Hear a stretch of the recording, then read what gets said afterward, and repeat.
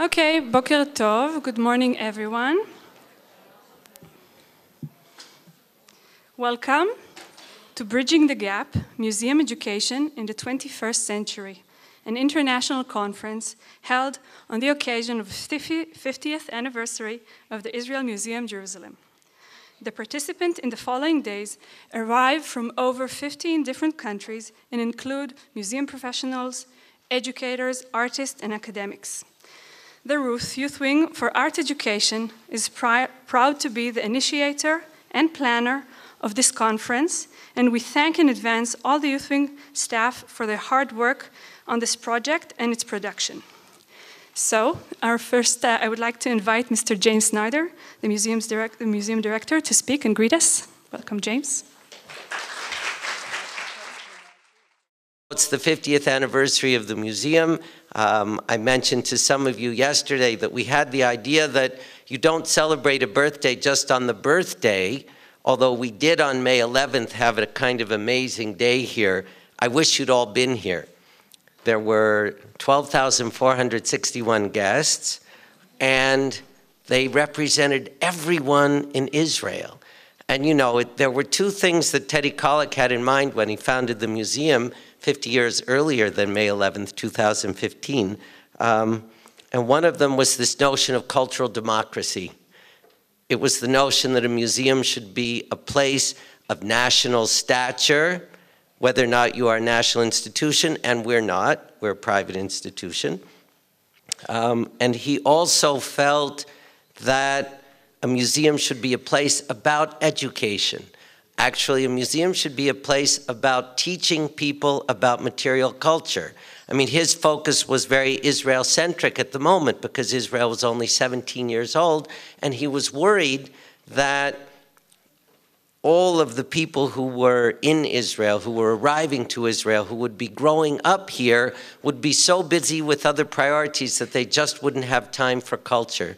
And he felt quite determined, actually, as early as 1958, so Israel was barely 10 years old, that there should be a museum of the stature of the great national museums, of the great cultural capitals of the Western world, here in Jerusalem, so that not just children, but that everyone in Israel would understand the importance of material culture and would see the museum as a place to come to learn about culture and to learn about, you know, I don't want to say just art, but to learn about material culture and the history of material culture from the beginning of time to the present.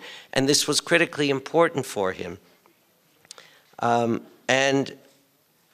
it's amazing 50 years later to realize what we have accomplished and to think about how we do that in a setting that embraces colleagues and institutions all around the world. My own museum history started, I think some of you know, at the Museum of Modern Art in New York. When I arrived there, the education program, where's that Wendy Moon? There she is. Wendy Moon, who is there now, and I discussed this yesterday. When I first arrived at MoMA, it was still basking in the glow of a guy named Victor D'Amico, who really created the field of museum education in America.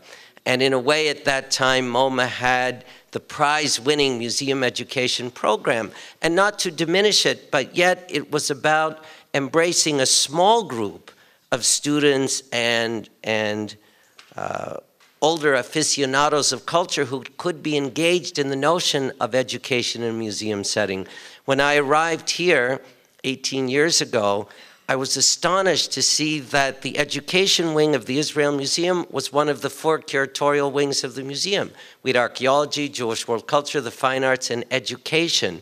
And in our program in education, then and still today, we were teaching 100,000 participants, not just bringing them in on a bus, giving them a tour and sending them home, but actually engaging with them, teaching them in courses, beginning with preschool kids coming through, adults, mature adults, retired folks who wanted to participate and to continue to have ongoing learning in culture.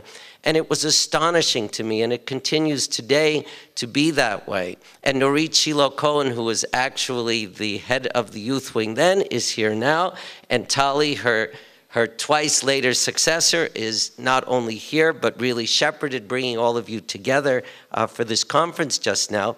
And I only want to tell you that you all know how important educating in our settings is here and everywhere else in the world.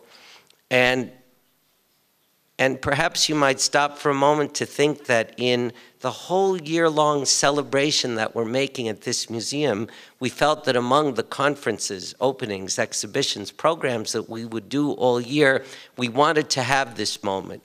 We wanted to have this occasion where we could gather colleagues from within Israel and from the rest of the world to think about this critically important subject, because we all know that what we do in museums, and we feel this particularly here, where our job is to shepherd material culture from the beginning of time to today, which is not a small brief, wherever we are and whatever we do, it becomes that much more important, given the complexities outside of our little museum settings in the rest of this very challenging world, to make sure that people continue to understand what material culture is about, what it means for their lives, and what it means for what their roles should be for the continuation of life as we know it. So nothing could be more important than what you all are going to do here for the next few days, and we're just delighted that you're going to do it in a setting that I have to say we're a little bit proud of, because we feel that it represents what a material cultural landscape is supposed to be all about.